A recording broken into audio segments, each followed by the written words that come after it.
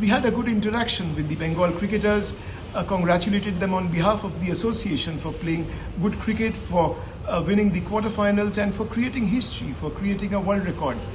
At the same time, we reminded them that the world record is a matter of past now, because our entire focus should be on the semi-finals when we are playing MP, and MP is a very good side. So therefore, entire focus should be on that, how to overcome them and progress to the final of the Ranji Trophy.